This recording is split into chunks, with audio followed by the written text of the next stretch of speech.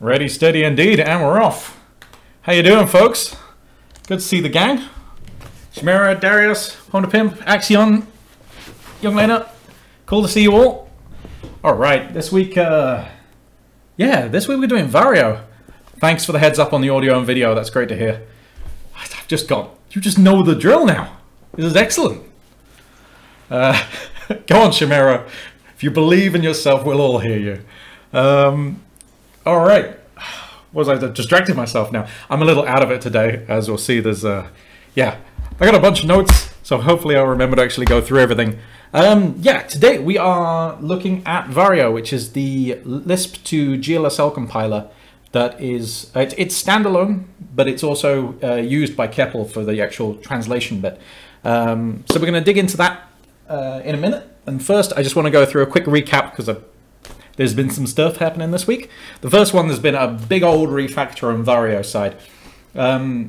This stream, I was feeling weird about because like I said, I wanted to do some big refactors next month and really take time with it.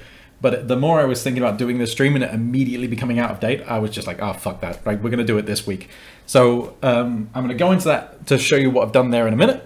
The other stuff is that all the CEPL documentation that I showed last week is, thanks to Chimera's staple library, is now in Markdown. So there should be lovely links everywhere, and I'll show it just for my happiness. Where is it? So we should have, on all of these now, there's cross-references to all different things. That's cross-references, not cross-references, because I can't speak anymore. So yeah, if you click on anything, there should be A tags everywhere, and it's all good toys.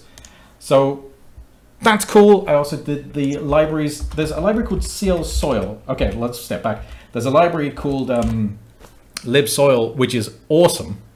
And it's used for image loading, and it can load straight into GL textures and all that stuff. It's a great tiny C library with no other dependencies. And I did a wrapper for it ages ago, a few years ago now, when I finally wrote up documentation because humans are using it. If you're wanting to use this from CEPL, there's actually another library called Dirt, which adds a couple of extra helper functions on top of this. So it's recommendable to check that out as well. Again, Markdown all over the place, though there's less cross-links in here because it's a teeny tiny library. Right, next up was... Oh yeah, during that refactoring, I had a look at basically the def pipe syntax that I was showing last time. Let's bring up... What were we playing with last time? Well, let's just bring up Fragment. Main. Oh yeah, by the way, this week's going to be very low. In fact, probably no graphics this week because we're going to be just looking at the compiler and code. You'll just have to look at code all day. How hard for you. Yes, so this before down here was def gpipe. Now, there's a few things wrong with this. It was a kind of tidy syntax and it made me smile, but there's a lot wrong with it. Like, so the arrow symbol isn't pipe, really. That's arrow functions. And it was a nod to a Haskell paper that I was inspired by, but hadn't read very much of. So again, it's very different. And def gpipe doesn't really tell anyone of anything about what this is. So this has been changed back to def pipeline, def pipeline G. And the other, so def gpipe will work until end of December this year, and then I'm pulling it out. So that's how long we've got to update code, as if anyone's actually writing stuff in CEPL right now. But damn it, principles.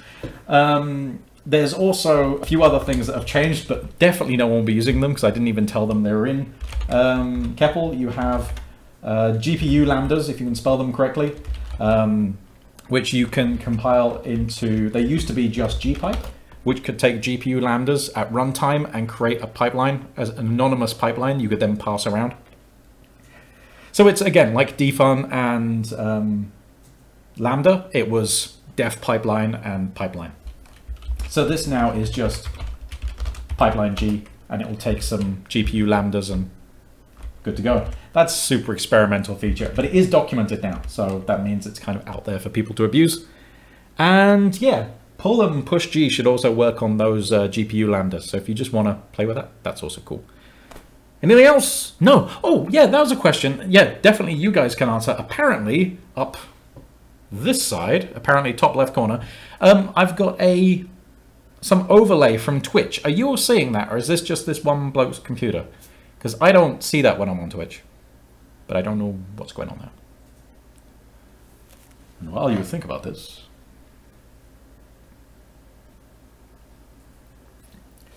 no, cool.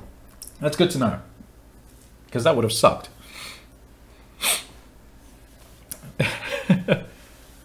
Upper right scratch buffer. Yeah, I know. This was really weird. I got, oh, I'm fuzzy now. Yeah, sorry, I do this occasionally. I just go out of focus. It's not the camera. It's actually me as a person. Come on, you fuck. Focus, but over here. Really? Are we not gonna... Oh, man. I shouldn't allow... Okay. Sorry. Let's deal with this camera shit then. Let's pull it back. Come on. Bring it back in the room. There we are. Autofocus for chumps. I know, dude. Like, I've just been lazy. Just come closer. Yeah, that's what everyone needs, is this beard in HD. Okay. Right, where are we?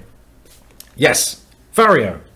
Okay, so, like I said, done some big refactoring. One of the things that was requested with Varjo used to have a dependency on my maths library, and that was a problem for some people, which is totally understandable. That was a kind of an artifact of it originally being part of CEPL before that split out. So that is no longer the case. I also just wanted to deal with this issue of symbols belonging to different packages in general. So, Shimera, we need to be able to see the pores in your skin, like that super high res picket. No, we don't need to see that. That's just, no. I'm not even going to finish that sentence. There we go. So, yeah, there's just an issue of which package owns what symbol. Because if you, in your maths library, make a version of, let's say, clamp or mix, and then you want that to work in Varjo, it would be nice if those symbols were the same. So what I do have, and this is a package that's kind of, if you want to contribute to Varjo or CEPL anyway, this package is a really cool place to start. There's one called GLSL spec. Now, OpenGL is pretty cool in that it provides its specification, the API side, as an XML, so you can generate like your FFI bindings and things from that. But they don't do anything similar for the shader language. And a lot of the shader language is kind of documented like this. So they have these gen types that they talk about. So smooth step takes a gen type, which is a float or a vec2 or a vec3 or a vec4, basically any of the float types. And this is any of the double types, so double vec2, double vec, you know, you get the idea. And then, but what's annoying about this, and this is why it's useful for,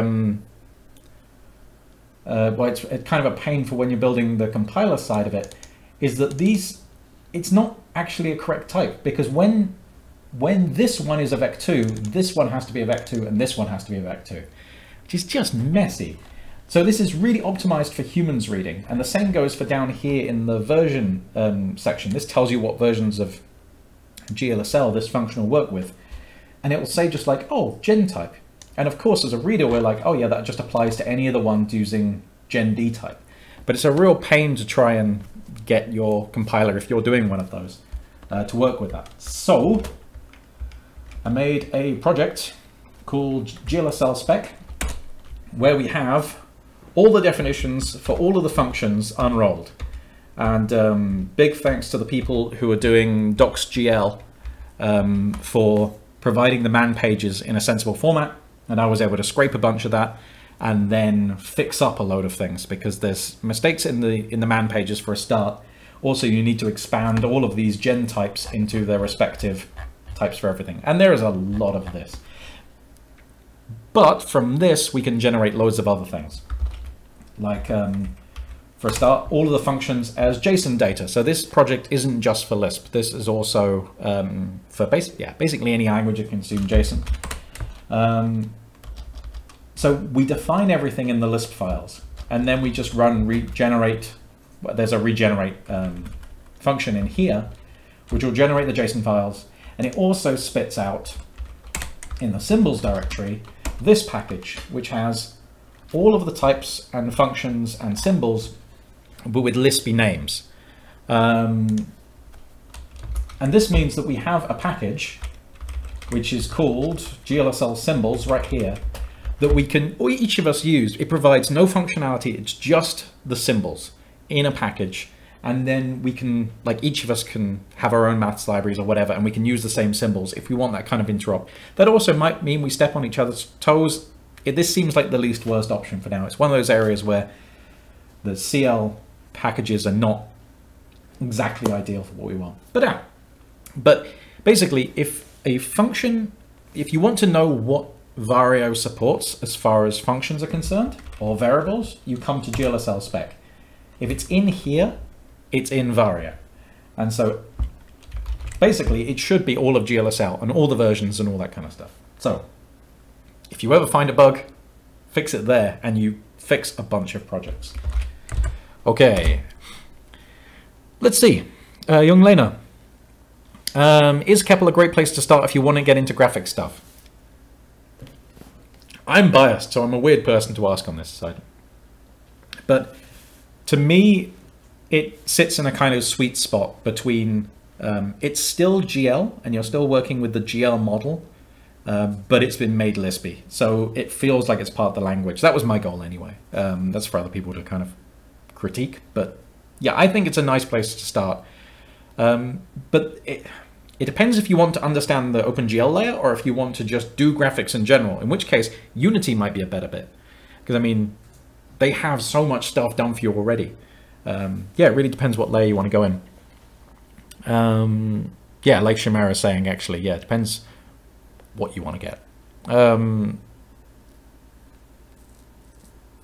Okay, if you're not looking to make a game, yeah, then GL might be quite, CEPL might be quite good because you're still dealing with close enough to the fundamentals. You're having to make shaders, you're going to have to make pipelines, and you're having to deal with the data on the GPU and the kind of problems and benefits that that presents.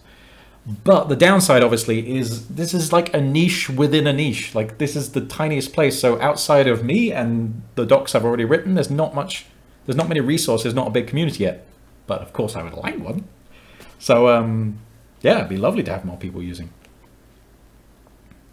Yeah, of course, you want to be, if you like Lisp, then CEPL can feel quite nice. If you're not, then I'm not sure what the equivalent projects are in various languages. I know there's been some Clojure ones. Arcadia is a Unity, like kind of built around Unity. There's, oh man, the names are just eluding me at the moment. I'm undercaffeinated, but we can work this one out. But I'm going to jump on to the next bit, which is we've got a package that owns all the symbols, and now we need to know how to use Varjo, because Varjo uses all this stuff. So what I've done is, let's go back, and I've got a package called Varjo Playpen. Now, this is not something for other people to use. This is just, I needed a place to show you guys how to use Varjo. So there is almost nothing in here. We have an ASD file, which has its dependencies. So we see we're depending on Varjo, and we're depending on mymathlibrary.vari. This is an extra system. So basically, I've taken all my maths library stuff out of Varjo.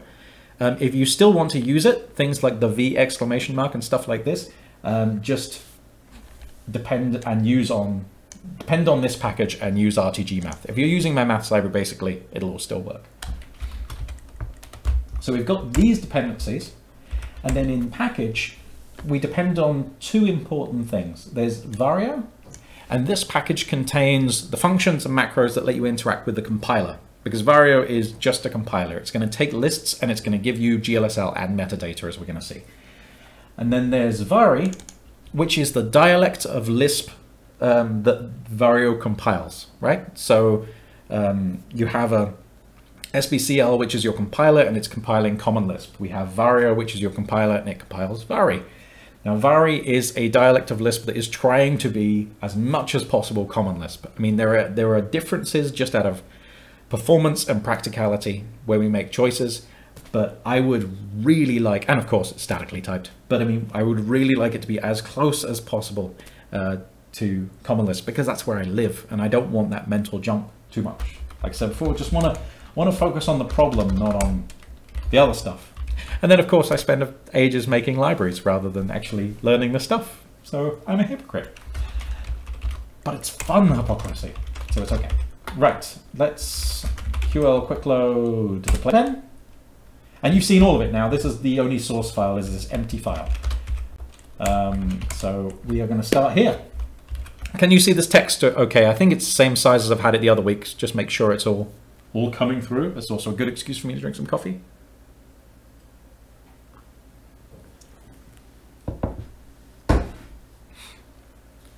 Rock on. Thanks, folks. Let's do it. Okay. In CEPL, one of the things it hid from you was the difference between a stage in GLSL and a function.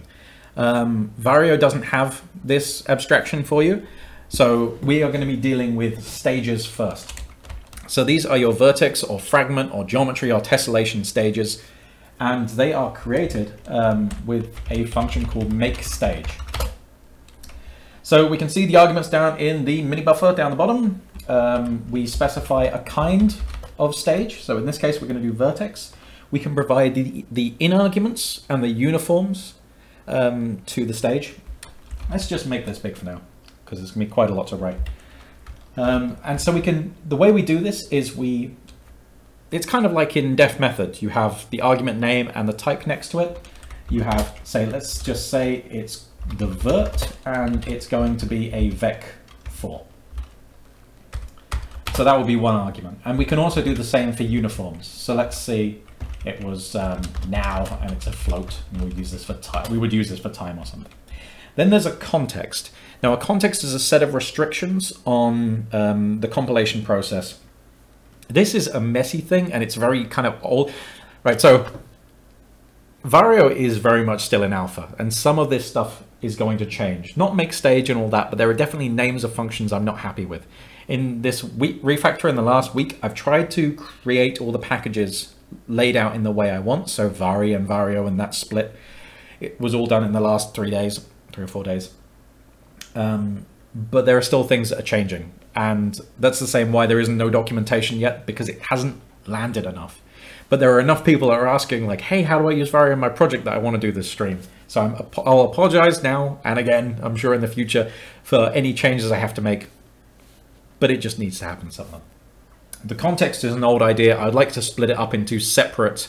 Yeah, actually, like Mifania, it's just like, yep, me. I'd like to split the context up into separate parameters. You supply, say, a GLSL version and things like this as separate. But right now, they all live in the context. So the only thing we're going to put in the context for now is the version of GLSL we want to compile for, which in this case is 450. Other things that can go in there, you know what, I can't actually remember off the top of my head, but I will document it at some point. My brain isn't on full steam right now. And then you provide the body. And because Lisp has implicit program in most of its forms, this is, well, it'll look like this. If we're making a vec4, it'll be vec4 1, 2, 3, 4. So this is a list of all the forms in your body. So you could have, I don't know, what would be well, we can just do another, but let's do a vec2 here, 1 and 2. And this will make a stage. There are a couple of other options as well. One that says whether stem cells is allowed, and I'll explain what stem cells are later on. They're a way of having implicit uniforms be added to your shader. We'll get there, we'll get there. And the last argument is actually primitive, which lets you specify basically which draw mode, what you're saying you're drawing. So this can be either, let's just say nil for stem cells for now until we get around to that. It can be dynamic, which means you're not specifying. This is only going to work in vertex and fragment shaders because they don't deal with primitives directly anyway. Or you can specify triangles or lines or all the same stuff, excuse me, like we did in CEPL last week. But if you leave this just as the defaults, this is going to be triangles and stem cells are going to be turned on, but it's not going to affect us right now. If I hit return now, we've got a stage. Nothing so far has compiled. What we've got here is an object, which basically is just storing the stuff that we've told it so far, albeit it's passed a couple of things. So we see the input variables down here and uniform variables have been transformed into these objects. And we'll revisit these actually, like we can look at them now, but they're more useful to us when things are compiled. Like this input variable here, you can see its GLSL name is going to be vert as a string, and the name on the Lisp side is vert, and its type, you can see here, a type object, which has been transformed from this type specification into a type object. We'll get to those too. So anyway, we've got ourselves a stage. I'm just going to stick this in temp variable quickly. Temp 0, we have a stage, and then we just pass this to translate. Oops. And now it's compiled. So let's put this in a variable because we're going to need this quite a bit. If we inspect temp1, oh, come on fingers, we can see there's a whole bunch of stuff in here. We have obviously the GLSL code, which was the result of the compilation. So this is our stage compiled. We can see here our vec2 and our vec4 has been returned, and it's been, because it was the last form, it was the return value, which means because it's a vertex stage, it's become the GL position. We can see that there are a list of, let's have a look. We have the primitive in and out, not specified here. We have the stage that we defined, that one we just compiled. We have the uniform variables, the input variables, and the output variables. So let's play with those quickly. So if we look at the input variables of temp1, we can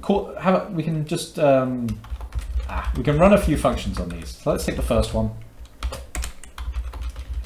And we can say, get the type of it. So vtype of is going to return the vari type of whatever the object is. And we can see this is a vec4. And this is an object that represents a vec4. And these are what are passed around in the compiler internally. They hold more information than just the type, because Varjo is able to track values as they flow around your code. So it's able to, in some cases, it's able to know exactly what the value will be. It's kind of like dependent types, but very, very baby steps in that direction. If you want to turn this object into a type specification, like up here, then what you do is you say type to type spec, and you pass in that thing, and what it's going to give you is the specification as a symbol or a list, and we'll see cases where it's lists. You'll see here that it's actually a little different than up here. We specified it as a keyword up here, and here is the actual name. So this keyword name is essentially a type alias for vvec4. The reason we have these keyword types is because most of the time when you're doing OpenGL from common-lisp, you're probably using the CL OpenGL library and using the FFI. I mean, like obviously if you're not using CEPL or something like that, you're probably using one of the other raw libraries, and the CL OpenGL bindings are awesome. By using the FFI, you're using the FFI types like int and float and things like this. So it made sense to me at the time to be able to use these keyword arguments here as well. So that's that reason, but the actual type name inside the system is going to be vvec4. To turn a specification into a type instance, again, this is not something you're going to need to do very often, but for completeness, I'm going to show it. You say type spec to type, and then provide in the name of the type. And you'll see that gets the object is returned.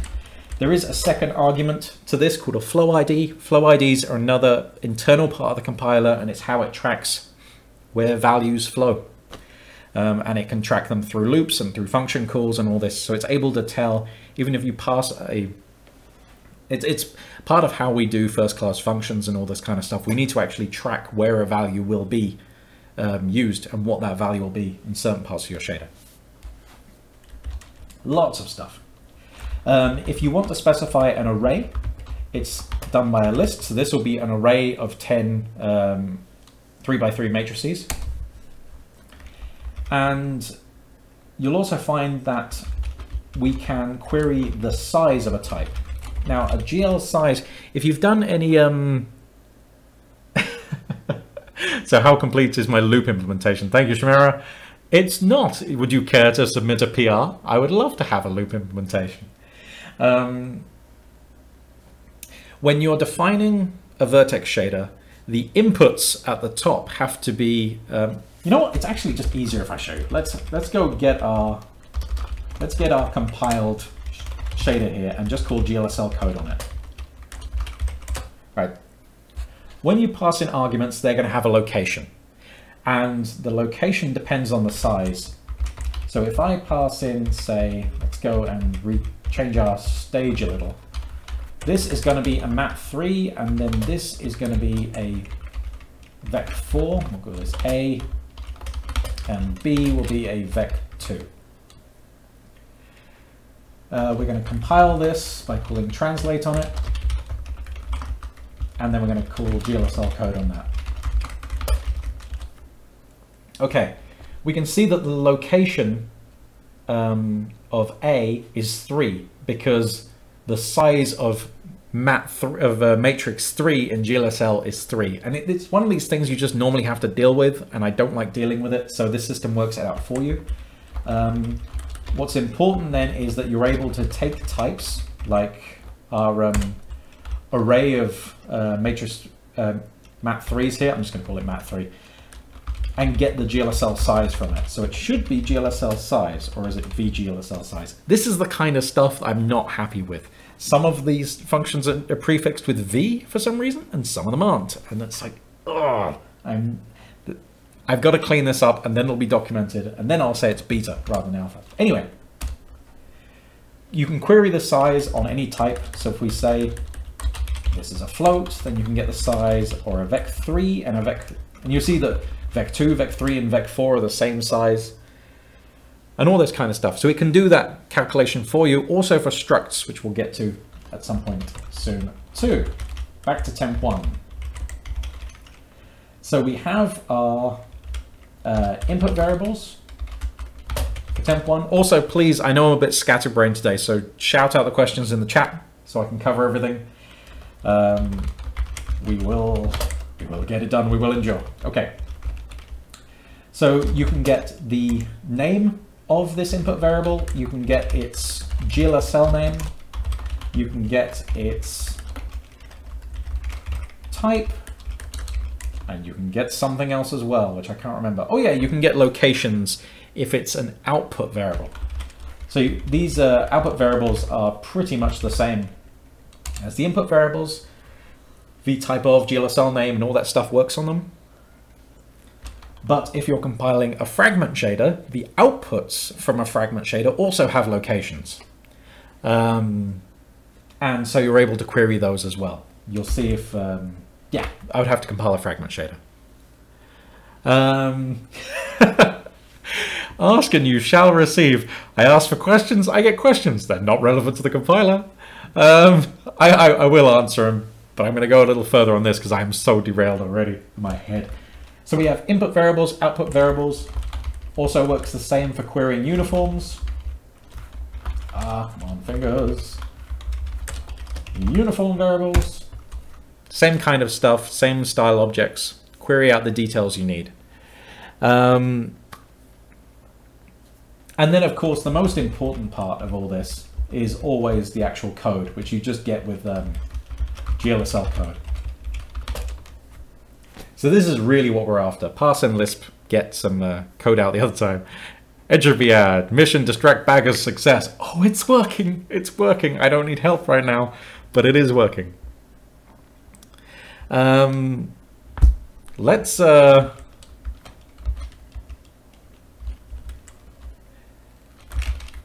back to the playpen, and we can start using some of this. So for the sake of sanity, I don't like writing. I mean, the core compiler, which is the make, stage, and translate, is all very well and stuff, but it's a little, I mean, it's just a function that takes some lists. So I'm going to wrap this in a macro to make things a little easier. So def macro, I'm going to just call it def shader. And then we'll have kind, we'll have args, and we'll just do uniforms separately for now, and body. And then we'll just call this, I'll swap out kind, and args and uniforms. And so this is again how you would start if you wanted a much lighter weight version of something like CEPL. You can start wrapping some of these compiler things up in macros and things. And body. That should be enough. Nope, it's not, because I haven't put a backquote. Yeah, that'd be fine. Define test and dev shader. Oh, we do like defs inside defs. That's a great style. A int nil, and we can write some code. So 1, 2, 3, 4. Oops, what did it not like there? Cool with 4, once at least 5. What have I missed?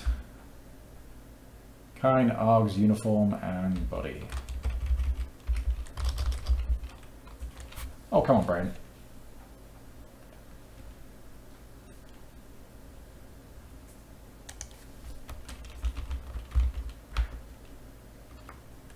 Oh, of course, it's the it's this. I've missed something here. Oh yeah, I've missed a context. That's why.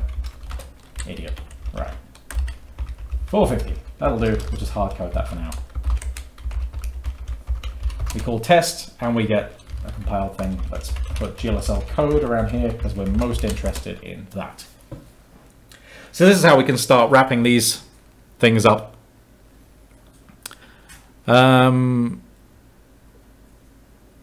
Oh, Chimera feature request. Rename all the def star to define star so that Slime highlights them properly. That's interesting. I didn't know define did it like that, but that's not a terrible idea. Feel free to raise an issue on GitHub and I'll look at that. The sound of drinking. Right. Yes, so being able to write these shaders is cool.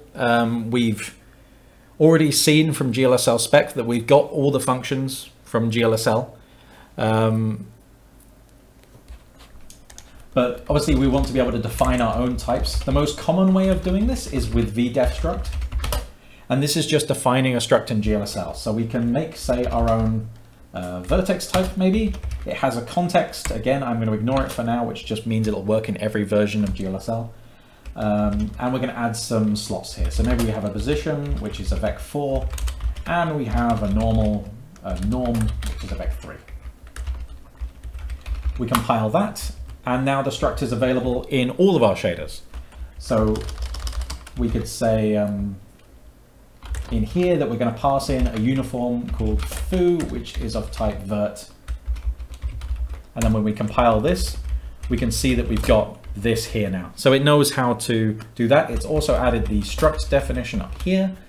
Another thing that is in the compiler result, actually what I'm going to do is I'm going to change this very quickly. We're going to do no, maybe we can do this.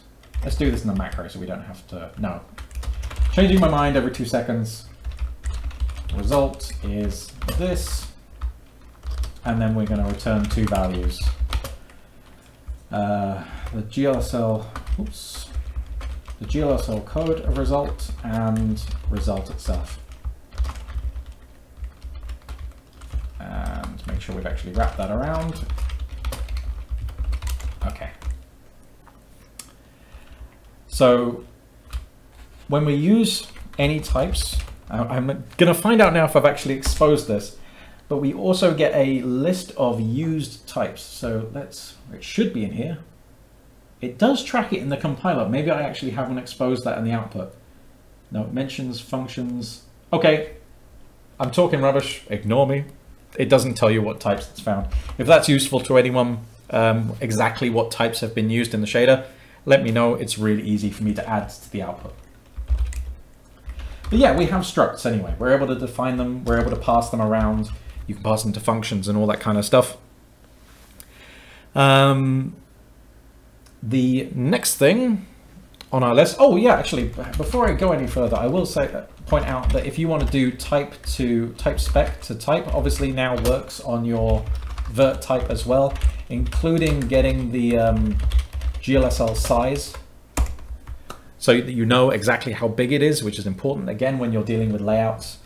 To be honest, once you've started compiling, there's not too much stuff you need, because what you generally need are the names of the things that are being passed in. So you want to know what this variable is called in your vertex shader, and you want to know what outputs you have from your fragment shader, and you want to know the names of your uniforms, and those are all things we've already seen you can just get.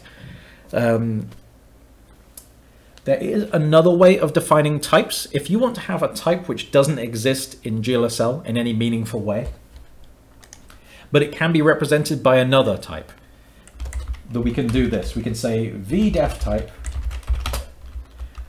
We could say, let's do a complex. And we can't take args yet because I don't handle complex type expressions in my def type yet, which is kind of sane. And we say that the GLSL type that this is going to be. So we're going to define complex numbers using vector2. When we compile this, common-lisp is going to complain at us because we violated their package because complex is a name that belongs to them, which is fair. That's totally fine. So what we're going to do for now is we're going to call it vcomplex, and we'll get back to this in a minute. And now we're going to want to define some functions, because we need a way to create one of these. Now there's two styles of functions that you can declare inside Varjo. The first one, of course, is with something like vdefun, where you're defining a Lisp function. And so it can be foo, and then you specify your arguments and the return. And at the moment, this is just a declaration of a function. It hasn't actually compiled it at all. It's not going to tell you if there's any syntax errors or anything like this. If you want it to do that eagerly, you have to make it do that. Again, the tools are in the compiler to do this kind of stuff. But you can now go and use it in your shaders. So if we do foo here, it's going to complain. Of course it's going to complain, because this is my shader up here. Okay, and we can see that our function that was defined here is now declared, and the implementation is provided, and it's a vec2 and all that kind of stuff, and that stuff works. But the other style of function that is allowed is a GLSL template function. So it looks like this, def, and I can never remember the name. Wait a second. Def GLSL. I've kind of confused myself. 1 second. Oh yeah, it's going to be vdef. Again, stuff like this is still what's catching me out. I find it really disappointing. When the API is saying I'll be happy. Right. We're going to get rid of foo, or at least move it out of the way. Let's just stick it up here because we're not going to need it. We want a constructor for our complex type, and it's going to be called complex. And its args are going to be, and again the syntax, this is a little odd, we're going to have a real part and an imaginary part. The transform is written, I'm going to just move it down here actually. The transform is written like format string, so you're actually going to write the GLSL and inject in the things that you want. So we're going to say vec2 like this. And then we define the types that it takes, which is a float and a float. And its return spec is a vcomplex. And the other things that are other options, vPlaceIndex and GLSL name are some internal details I'm going to skip on now. The place index is related into how setf is handled. So you can do setf of a ref of an array, and it knows how to handle that kind of stuff. I'll document that, and then that'll make sense. And GLSL name I'm not going to cover, but pure is kind of useful. Pure just tells the compiler this is a pure function. It doesn't have any side effects. It's good for it to know, because there's some places then it can optimize the output GLSL or remove functions entirely if it knows what's going on. Okay, so now we've got this. Now we can say complex 1, 2. And we can see here that it's compiled to vec2, just like we specified here. And if you go and stick this in a variable, x, oops, we can see it creates a variable of type vec2 and all that kind of stuff. So it's actually using a vec2, but you can't, the important bit is this is a separate type. So if you do x plus and then provide a vec2, the compiler is going to complain at you and saying, hey, there's no way to add a complex and a vec2. If you want that to work, provide a definition for it. These functions also have another difference from our vdefun functions up here, in that template functions can have at rest arguments.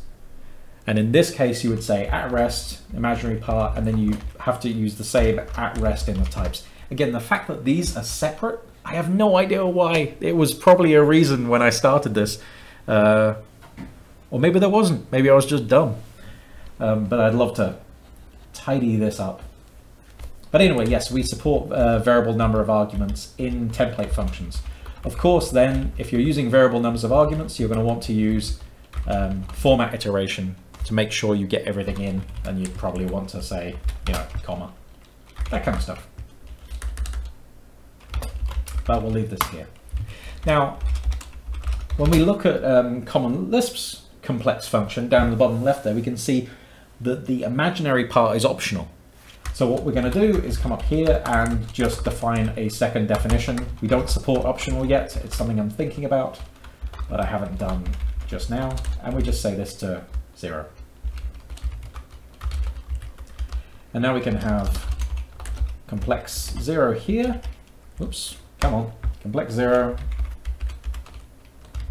complex 1. And then we could define addition for complex numbers, for example. We could say plus for C0, C1 is going to be plus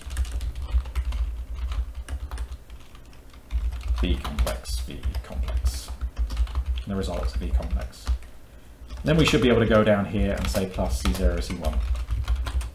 And so already we're extending GLSL with types that don't exist in GLSL. And it's type safe and all this, and we can't just combine things in weird ways. So between structs and VDEF type, we have quite a bit of flexibility. And of course, if you use vcomplex as an input to your shaders, you're going to then want to handle that transformation yourself. Oh yeah, there's one other thing. It's kind of annoying that our type had to be, say we were going to pass this in as a uniform, for example. So say vcomplex is passed in like this. And we want to add foo to the Z1. Not that foo, this foo.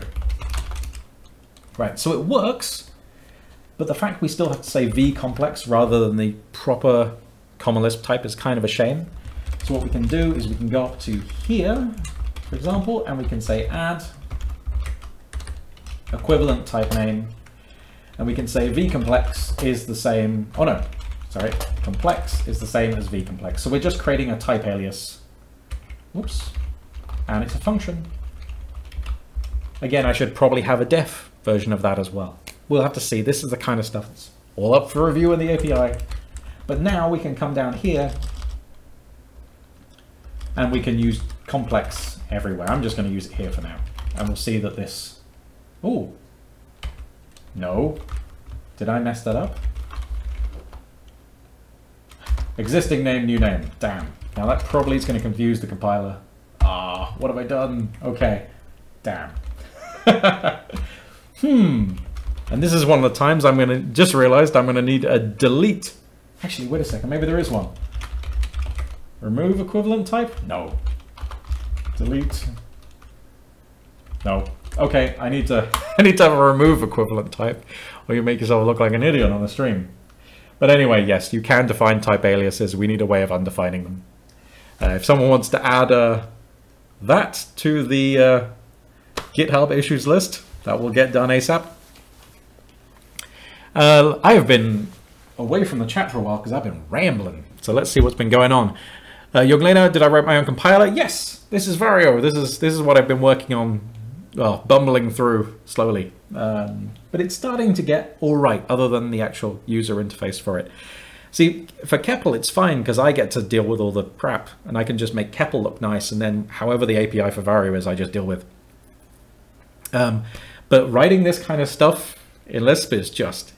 Getting started is really easy, and that's actually why the function is called translate and not compile, because because I didn't know what a compiler really was. I'd used compilers, like, you know, that's the thing that takes the code and makes it machine code, so it makes it into a program so I can run it. But I thought that this stuff, this translating stuff, that wasn't compiling. I was an idiot, didn't know what I was talking about. But the fact that you can do this kind of stuff in Lisp by accident is cool. That's fun. Tedious though, surely some parts were tedious. Actually, writing the compiler is great fun. It's one of those times that it's perfect for programming languages because there's no humans involved. The input is a data structure and the output is a data structure. Like, so rarely in programming do you have that. The rest of the time you're having to deal with, oh yeah, you know, all this is async and the server's down and all that crap, or you're dealing with a UI, in which case you're having to deal with humans and how they touch things, and it's disgusting and just, it's so complex, whereas compilers are surprisingly, you know, like making a simple compiler is simple and it's a lot of fun.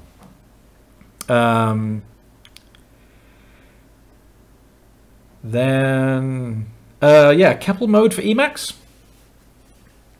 To be honest, it should, like, if it's not you should have autocomplete already. If you're using dfun-g, it creates a dummy Lisp function in the background.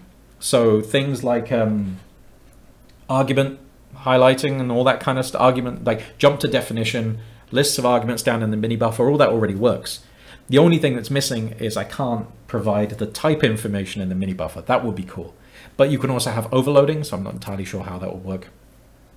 We would have to extend Slime to allow that kind of stuff. And I don't think that's happening anytime soon. There are some stuff I'd like to do with Slime though, which would be cool. Right.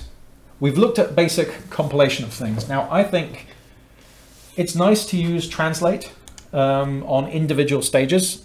I don't think that's, like, I think it's cool and it works, but I would say Varjo's strong point is when you start compiling multiple stages at the same time. So if we go back up to make stage, and we are gonna, let's just make some shader. Let's just say let x is, well, let's say these are the UVs, and this function is going to return two values. It's going to return a vec4, which is actually going to just be vert, and it's going to return UV. Right, so that's the first stage. And we're going to make a list of stages, and now we're going to provide a fragment stage. So make stage fragment. The arguments passed from the vertex stage, the first one is going to be taken as the GL position, and the second one, all the rest are going to get passed on. So the input for fragment right now is going to be a vec2, and I'm not going to have any uniforms for now, and the context is going to be the same. This kind of tedious stuff where you see duplication, that's what, as someone using this compiler, that's what you hide away from your users. So to jump back to the packages very briefly, I'm just going to belabor a point. What was it called? Varjo playpen. Your users should be using Vari, right? That's the thing they should use in their projects because that provides all the shader language. You should be using Varjo and maybe Vari as well, because that's where the stuff for interacting with the compiler is. Done. Right, and the code is going to be, you know what, let's just make it simple. We'll just return red. So vec, oh no, we'll just return white. Vec41, like, oh yeah, it expected this version to be a keyword. We have two stages, and now what we can do is called rolling translate. Now what I like about this, whoops, in Varjo it's not valid to have a let with an empty body, that's correct. There we go. It's compiled both the stages, and if we run GLSL code on that list, we can see the code for both the stages. Now what's good about this is it defines interface, what do you call them? Interface blocks that match on both sides. It's able to type check to make sure that the inputs to the fragment shader are the correct ones that have come out of the vertex shader. And if you're dealing with tessellation and geometry, it's going to pass through that primitive that you specified, and that's going to go through as well. And so in that case, it's able to check to make sure you're using the right primitive in the right place and all these kind of things, or not accessing, say if you've got triangles, you can't access element 4 because it's not a quad, it's a triangle, and it will check for that. All that kind of stuff it's able to do for you. When you pass a value from the vertex shader to a geometry shader or to a tessellation shader, it gets arrayed by the length of your primitive. Stuff like this, Varjo does that for you. All of these kind of things, if you're using rolling translate, is super handy. And once again, because you've got both of those objects up here, this is going to give you lots of information. So things like the location 0 out of this is something that you can query. So if we go and compile this again, because we're lazy, second of that, and then we say the output variables of this, we take the first one of those, whoops, first one of those, and we get its location. It's at location 0, and that's the kind of information you're going to want when you're dealing with frame buffer objects, or again, uploading uniforms, inputs to vertex shaders, all that kind of jazz. So I think rolling translate is probably the thing that's most useful in Varjo. And that's basically it. You're making stages, just throw them in the translate function. And now I'm going to get into some of the more funky features. And this is stuff that I've just wanted in CEPL, and so it's made it into Varjo. And the first one is that stem cells thing I was going on about earlier. And this is going to take a little bit of explanation. So let's take our dummy shader and move it down a bit.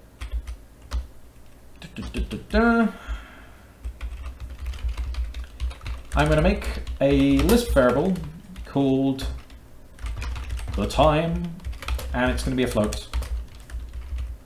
I'm just going to leave that there for now. And then what I'm going to try and do is I'm going to get rid of all this complex stuff. I'm not going to pass in any arguments because I don't need to deal with those right now. And I'm going to say the time, right? I'm going to try and use a top level Lisp variable, a special variable inside our shader. And of course, this thing is going to, let's just call test. This is going to complain and say the symbol, the time, is unidentified. But this might be something we want. We might actually want to provide this automatically for the user as a uniform. So what we can do is we can wrap this in something called with, where is it? Stem cell infer hook. No, is it stem cell infer hook? Yes. I think this is the one. Yep. And then we're going to make a function. Let's do lambda. And we're going to be passed a symbol. And then what we're going to do is we're going to return a type. And that's all we want to know. It kept, like, basically Varjo is saying, okay, you're telling me that this thing that I don't think exists.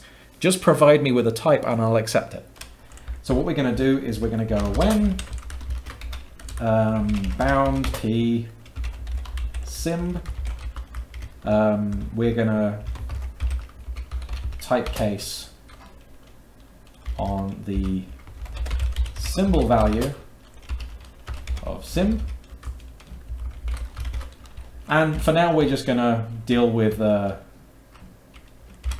integers when we'll return an int, and a single float, oops, when we return a float.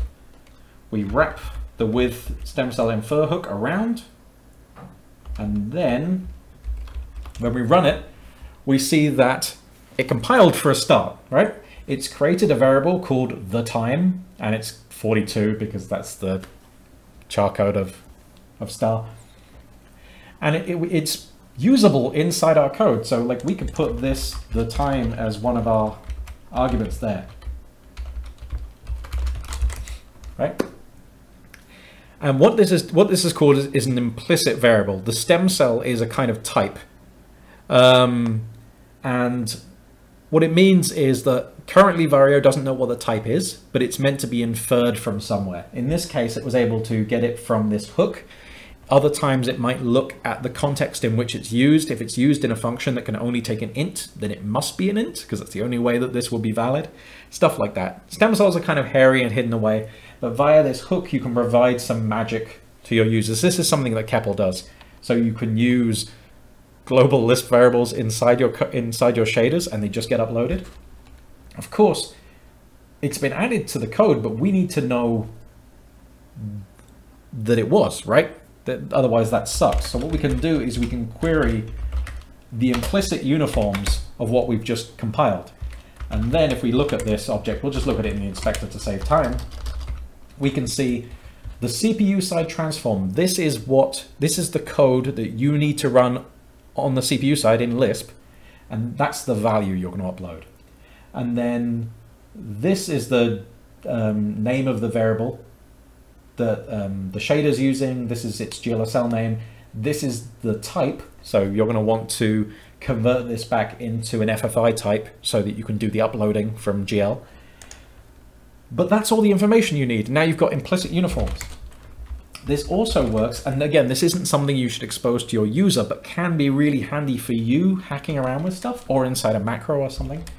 Something very similar, which is, I'm just going to make some ugly space, and we're going to go, what's it called? Lisp code as uniform. And then we give it a name. Let me just look at the type for this was, what is it?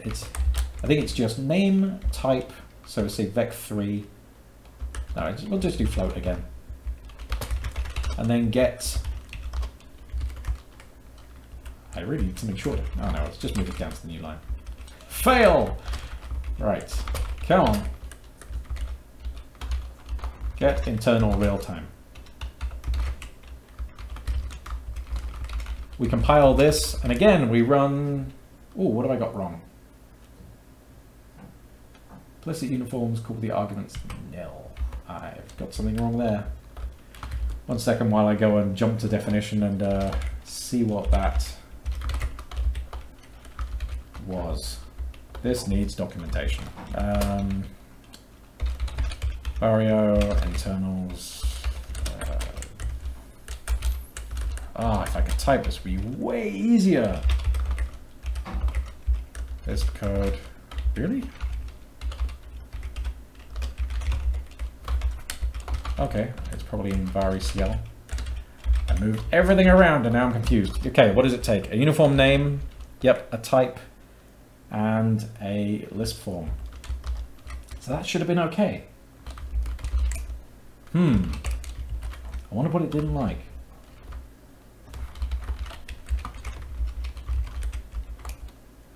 Okay. I'm not pleased with that. But anyway, we could call some CPU side func, right? And then when we compile this, we get another implicit uniform. And we can see that it's used inside and it is a float. So if we, we can do all the normal things with it. Let X is this stuff, wrap that around there. And we can use X down here. Compile it and everything's going to be fine. We're using the time and we're using X here, which is a float by the name. And then what you as a person using this compiler have to do for your users is to, again, look at implicit uniforms. And now you can see there's 2 implicit uniforms. Look at this one, which is going to give you the Lisp code that you need to run to get the value that they're expecting to be uploaded and that kind of stuff. Again, super hacky, not safe, but really useful in some cases. I use this in, I have a system which has a graph of vector spaces and you can query the matrix 4 between any 2 of them. And I use this to do the uploading. Anyway, kind of cool. When is it getting passed as a uniform? For every vertex or every draw call? Uniforms are constant for the entire draw call. That's what they mean by uniform. The value is uniform across all invocations of the shaders. So yeah, you provide that when you call, I can't even remember what the names of the uniform upload functions are, but when you're doing your draw call or setting up. So that's some dark magic. There is another category of things that oh yeah, wait a second, something more basic that I've been totally forgetting, and that's first class functions are supported. So if we go down in here, we can make a let, and we can say fn is sine, and then we can go and, you know, fun call fn with 10, and whoops, not call that function because that's the wrong one. Symbol x is undefined. Of course it is, because I removed everything. Yeah, fine, that'll do. See, okay, so you're able to create first-class functions and pass them around. What is important is to know that because this is GLSL, there's no real function passing. So Varjo is going to try and resolve statically every place that you call it. So if you make, you know, use like a labels form, and we make something called foo call, and it takes, and this is where things are going to get ugly, it takes an f, which its type is function from float to float, and then takes an x, which is a float, and then does the fun call in here. So let's do foo call passing in fn and 10. Oh yeah, we want to call x here.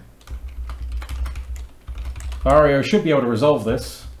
Oh, where's... Oh yeah, because it's called f up here.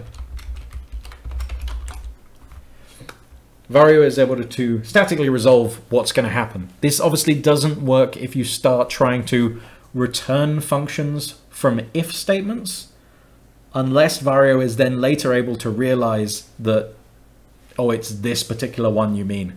But there's a lot of cases where that doesn't work. The first class function support in Varjo, and thus in CEPL, really is about shader composition.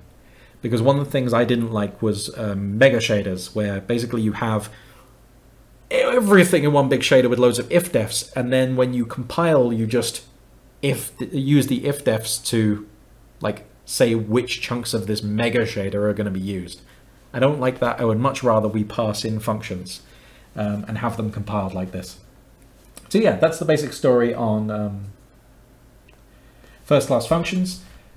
There are times when things can be ambiguous. So if we make a function called foo, which takes an int,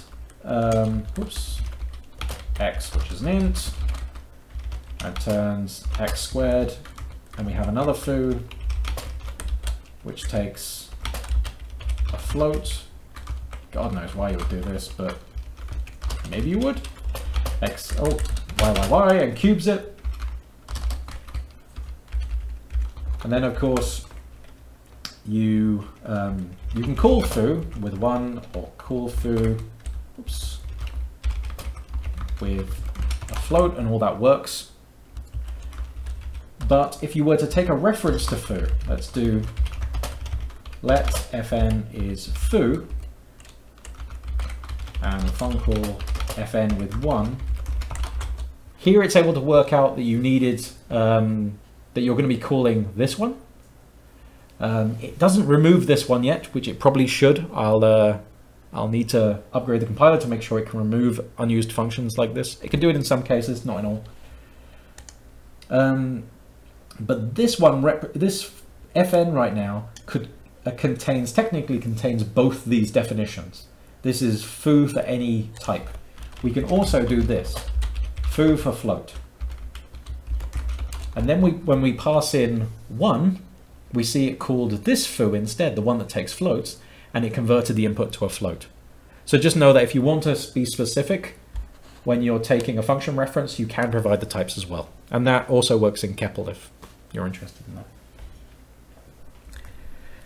And I think with that, unless I'm going to get into the really weird stuff, which is def type, when we specified this up here and give it a concrete type, That can be nil, in which case what you get is an ephemeral type. And an ephemeral type is one which has no valid representation in GLSL at all, which means the value only can exist at compile time. And there are times when that's useful. I'm probably going to do a video in future on my vector space system, which is kind of more alternative away from seeing graphs, but using it just for transforms. And there it can uses it for for representing a vector space which has no representation in GLSL at all. But that's going deep into the weeds, and for that area of the compiler specifically is getting an overhaul very soon. So it's probably best I don't try and explain it on the stream because it's going to go out of date fast.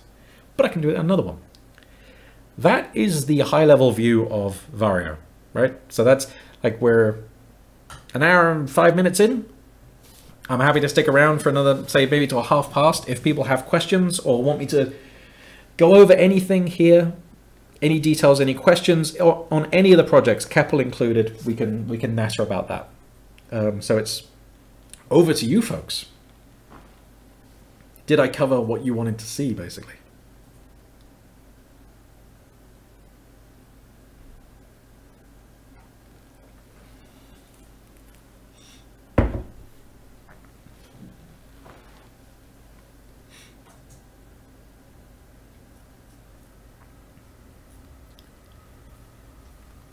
Thank you, Pomdipimp. Yeah, Axiom. I remember specifically you were interested in using this, and Chimera for that case. You were talking about possibly using Varjo. Is there any stuff that's worrying you, you want me to address, or is there any stuff that's kind of worth going over? I'm sure Chimera must have a complaint or two.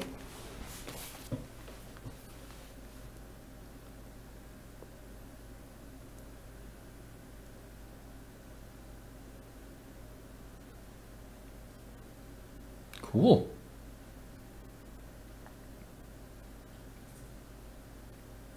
All right.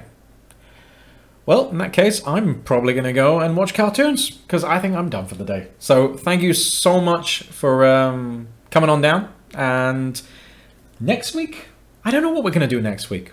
There will be a stream next Wednesday. I haven't planned what it's going to be yet. Darius, perfect. I think we might start going through the bookofshaders.com. That's some really nice introductory tutorials, and we can mess around with those in CEPL and just start learning some stuff. Or maybe I'm really tempted. There's a nice tutorial on physically based rendering, so I might go and do that, and then we can poke around in that on the stream. I don't know. Send in your requests. Always up for doing more of these. So thanks, guys. I will see you next week.